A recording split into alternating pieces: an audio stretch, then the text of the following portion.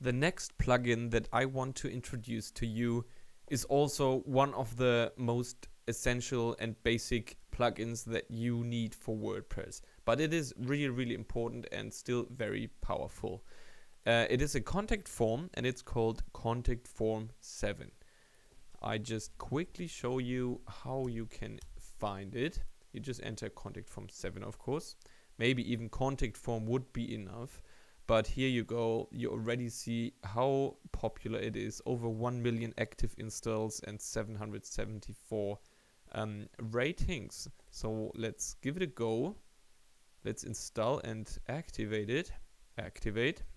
And after this is done, you get a new menu icon here. It's the contact. And here you can operate your contact forms.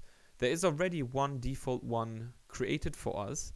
And there are a couple of things you notice here already. So first of all, you can create as many contact forms as you want. You can just click like in pages and posts and in any other content type as well. You can just click on add new and edit as many as you want. And yeah, you can edit the existing one and you already see that there is a shortcode. Now this is very helpful. Let's first have a look at the contact form 1 itself.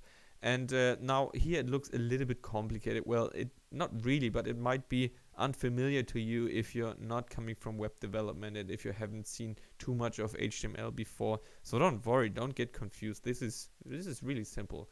All it does here is it's creating a couple of paragraphs, and in between there are other kind of shortcodes. And you don't have to care about the shortcodes here in general.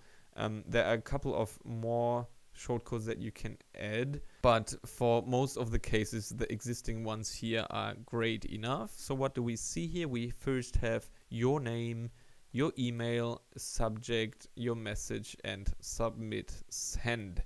Now the submit send is just a button which says send, and the effect is that a message gets sent. Now this is a contact form, as I introduced to you earlier on already, and these are just the fields that are visible to the user, and by taking away some of these fields you can edit the form. Very simple.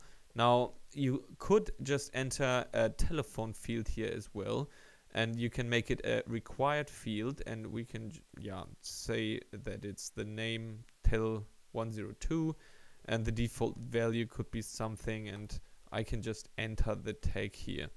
And of course you have to put it in a paragraph tag here and then say telephone number or something like this. And it doesn't have to be required, otherwise you just put the parentheses afterwards or just check it. And of course before the shortcode here there should be a break. Actually all I'm doing here is what you can do yourself as well.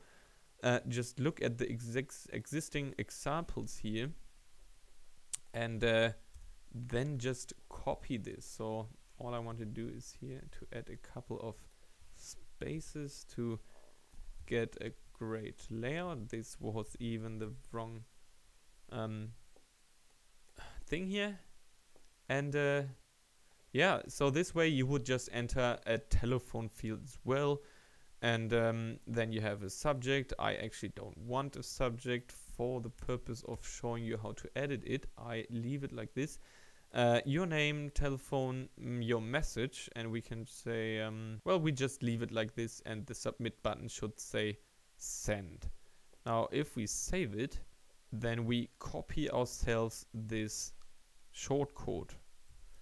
We copy it, and what we want to do with this contact form, we could actually add it to any part of our website now, but what I want to do is go to the widget area, because I want to edit this contact form to the footer area. Now we have already a couple of widgets here, and in the first footer widget, so on the very left here, I want to add this contact form. So how would we do this? If we look here in the existing available widgets, we don't see a contact form. So how do we do it? we just add a text widget to it, because text not only understands text, it also understands shortcodes. So all we have to do in here is to add the contact form code and give it a title of contact. This is what is displayed on top of the widget. So we click on save, and then we reload our page. Actually, we just go to the home page and we see nothing. Now, why is this? I think I know why this is, because we haven't even enabled the widget area, the footer widget, in our theme options. Now, in my case, this is the Impreza theme, as I introduced to you earlier on already. And all we have to do here is go to the footer section and enable the widget area. Exactly. And 3 is good. And I go back to the website. And now the widget area should be visible. And on the very left, we have our contact form. As we saw earlier, it is a name field. We can just enter our name.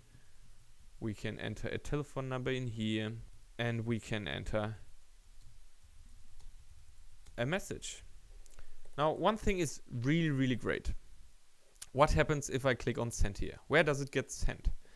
Well, I demonstrate to you what happens if we click on it. I click on send, and it says your message was sent successfully. Okay, I hope my demonstration works now. Otherwise, I just show you what happens. Okay, it doesn't work so far, but I show you what should have happened.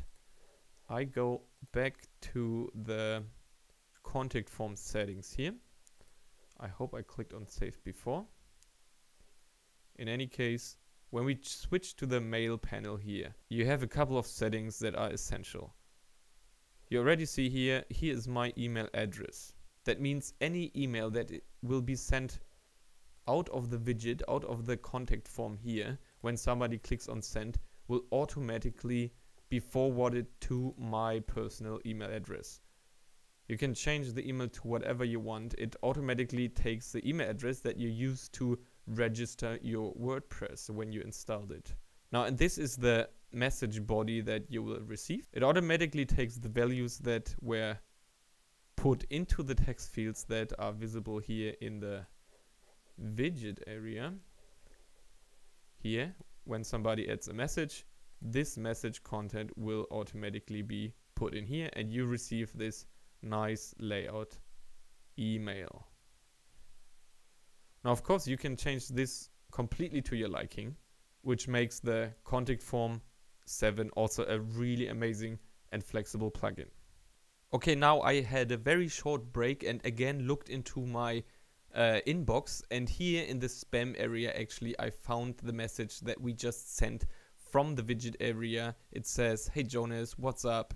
And it also says the message body and from and subject. So it completely takes over the values that were put in, that you can see here. So this is how it would look. Quite nice, I think.